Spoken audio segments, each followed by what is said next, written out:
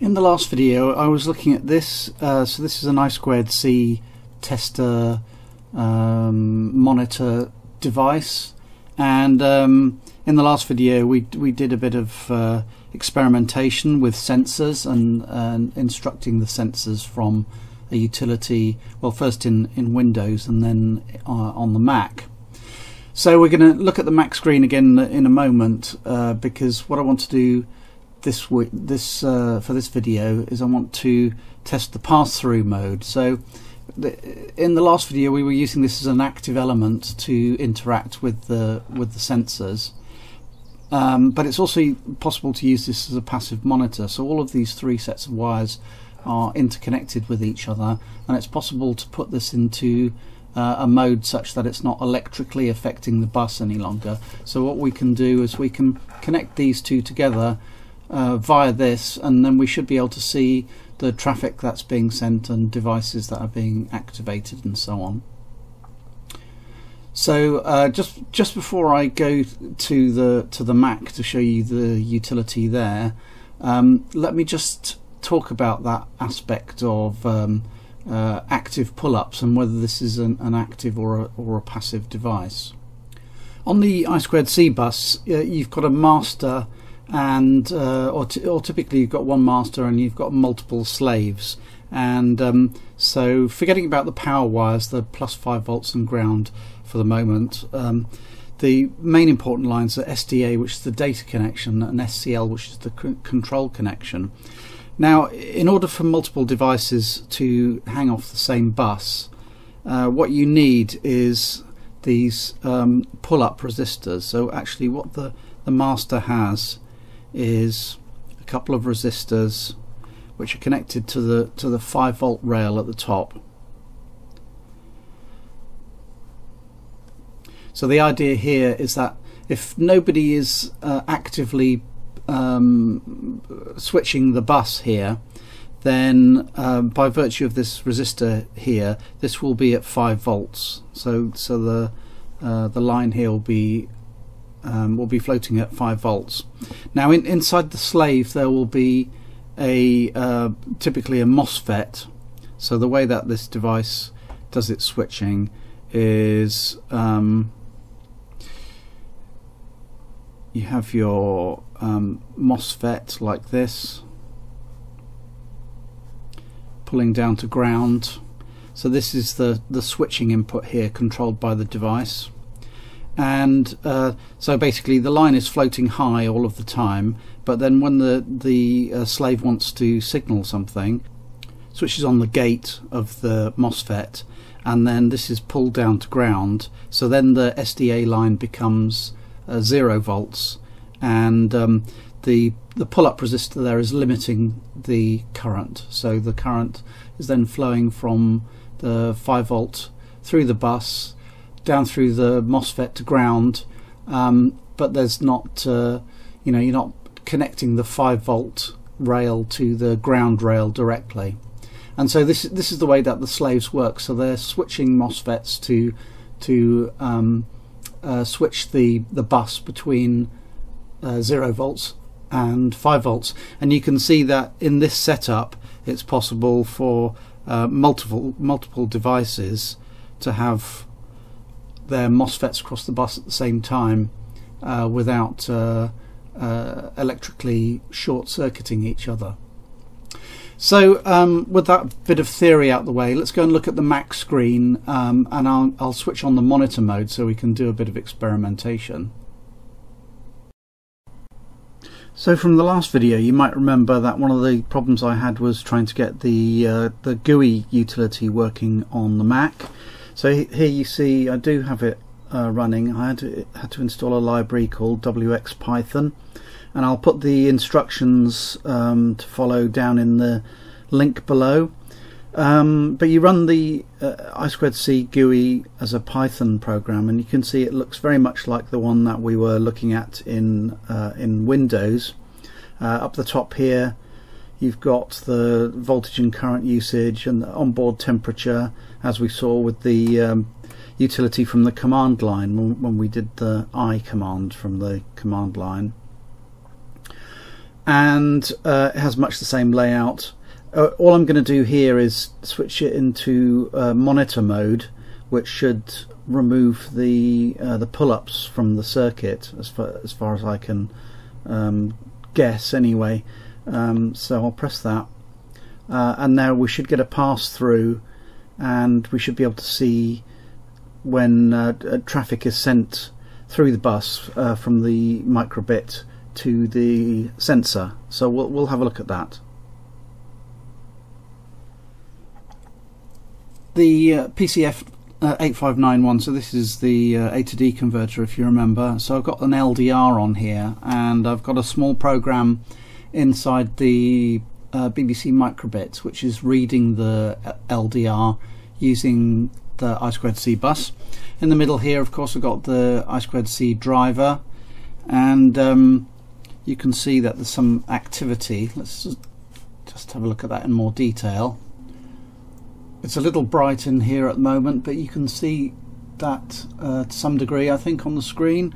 So we can see the SDA and SCL going up and down at the bottom.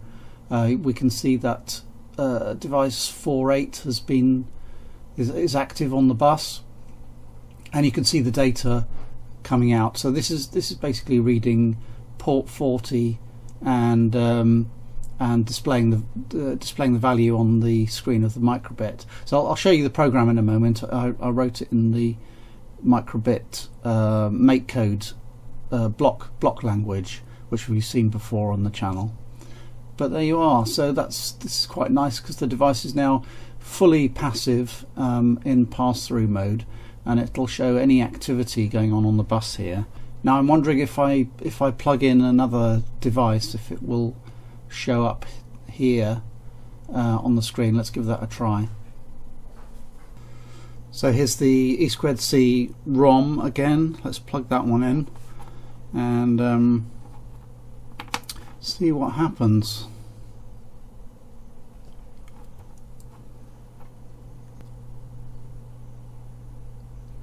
No, it's not been detected, but then my program doesn't read that port 50, so maybe that's why it doesn't actually show up on the display. So let's have a look at my program on the microbit website, and I'll explain what I'm doing there.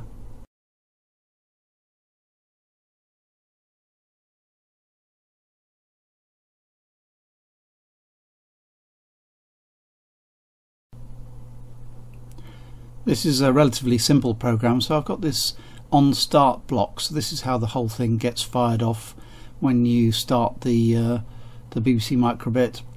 So here I've created this variable called PCF8591, set the value to 72, which is the same as hex 48. So this is the i2c address of that PCF8591. And then we've got this while loop. So while true means carry on doing this forever, and basically this breaks down into writing the address onto the i2c bus as we did manually in the last video. I've got a small pause in there, and then I've got these two reads. So I read from the port address 48, read the first value and discard it, and then I read the second value, and that becomes the variable LDR.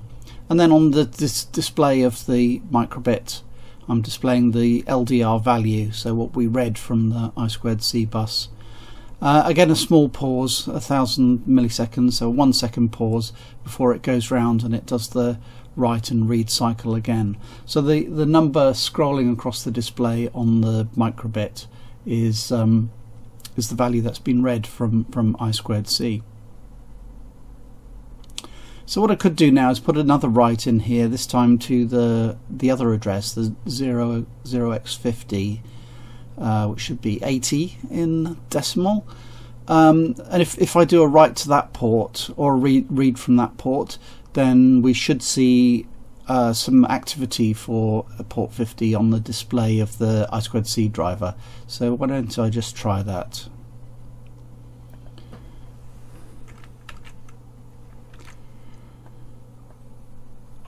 So if I duplicate this, I probably want a new variable.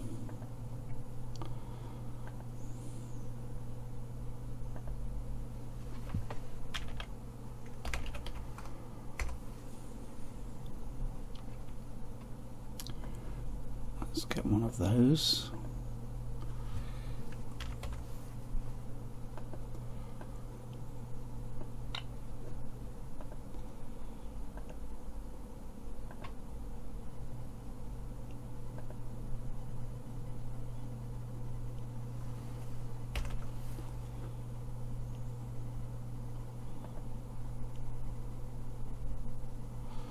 So this was a 2-byte value, wasn't it? So we'll try and do that. uint16 should be a 2-byte quantity, and we were putting 20 in there, weren't we? So for completeness we'll do that. So 20 in hex is 32 in decimal, and we'll write that into there. Okay, so now we've set the address to 0x50, and we're going to do a write to 0x50 before we do 48. So I'll save that, and we'll download that into the microbit. So this code I will share. I can share the script. I'll share the link to the script down in the section below, the comment section below, and also as usual I'll publish the code to my GitHub account. So if you click on the JavaScript button, you can see a version of this that's been interpreted as JavaScript. So sometimes it's more compact and easy to deal with the JavaScript. So I'll just finish rebooting the microbit, and then we'll have a look at the screen and see if that device has popped up. Now you should be able to see on the screen there. So we've got the 4.8 device. We've also got the 5.0 device. So you can see that we've managed to activate that one by doing a write to that port as well. So that's quite neat. You can see all of the interaction with the different devices. So another cool thing, if you're eagle-eyed, you might have spotted that some other devices have lit up here as well, and that's because actually internally on the microbit there are several i2c devices that are actually built into the microcontroller itself. So there's a gravitometer and a compass, and these are although they're on chip, they're actually inside some of the chips on the microbit. They're still on the i2c bus. So these devices that you can see here are not phantoms. They're actually the microbit speaking to different devices that are accessible on the board. So I'm very happy with that overall. You know, this is quite a useful piece of test equipment, and you know, a bit of fun to experiment with. Let me know your comments down below, and by all means share my microbit code and make changes, and tell me what you do with this, and if you buy one of these yourselves. Okay, thanks for watching. See you next time.